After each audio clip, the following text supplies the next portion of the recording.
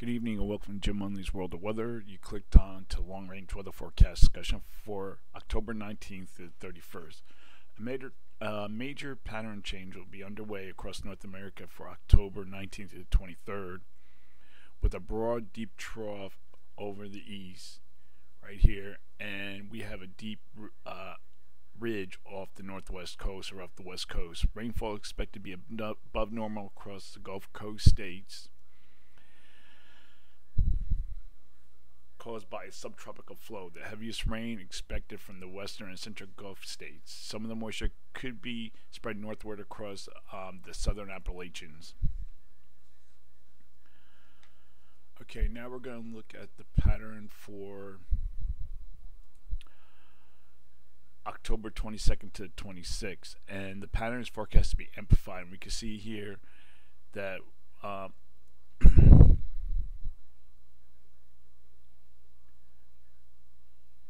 this is in agreement with the NAO going negative and the PNA going positive, and the ensembles indicate a decent spread across the west in regards to the western North America trough. Now we have a trough here, ridge here like I showed you here, and another trough here. So this is a very amplified pattern. The ensembles indicate the deterministic runs from the GFS move the ridge off the northwest coast. The deterministics from the European maintain a ridge over the northwest. Now, the climate forecast system version 2 agrees with the GFS solution, deterministic solutions, and runs in respect to the western North American ridge, and has below normal heights over eastern North America. And we're going to look at it right here. This is the GFS, and you can see we have below normal heights here, above normal heights across this area, and we have near to below normal heights here. And you can see we have a northwest flow going across here. Now, the pattern during the period may be winter-like, as far as we have energy coming in from the Pacific going across western Canada, dropping down across the Great Lakes, and they're called Clipper systems, and they'll be impacting the northeast and Great Lakes region.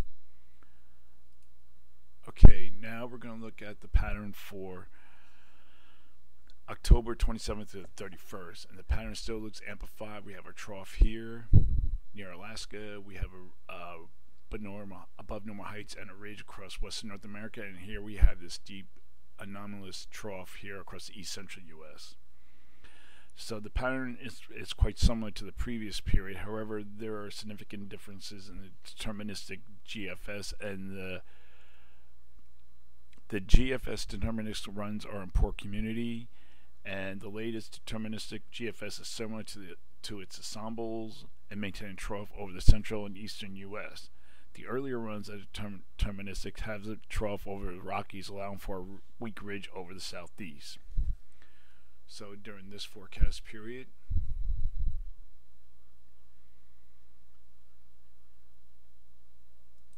well, this is for the first forecast period. This is for, I didn't show the maps for the 22nd and the 26th.